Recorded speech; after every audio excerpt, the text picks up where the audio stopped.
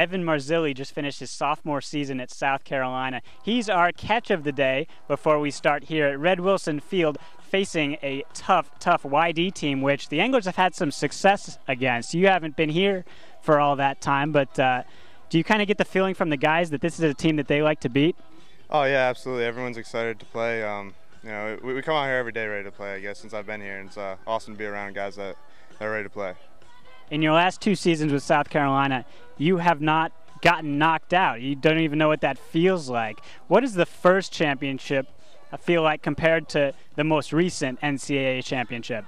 Both were different. First was the first in school history, so that was pretty cool. And to go 2 in a row, to open up the new one and close down the old one, I couldn't really ask for much more in my first 2 years of college. You spotted up all over the outfield, both left, right, and center. You've been in right field primarily for the Anglers so far. How does that suit you?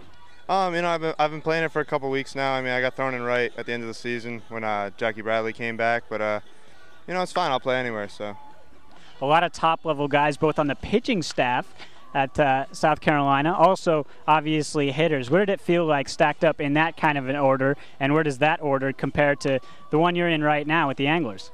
It's great to be a part of 2 great teams. We have a great team here. Record might not show it right now, but we do have a great team, and looking to turn things around. But it's awesome being a part of both teams, and like I said, I couldn't ask for more.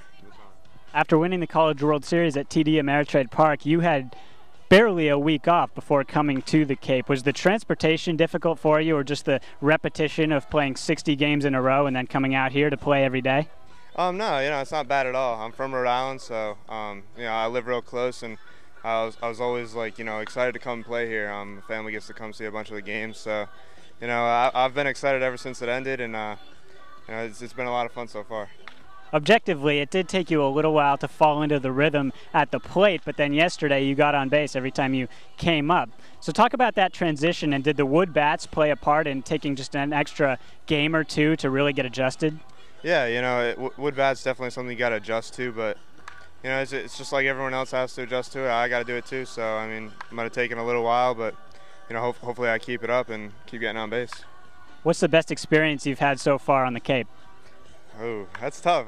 Just playing with these guys every day. They're all funny as heck, and it's a lot of fun to come to the park every day, and I love it so far.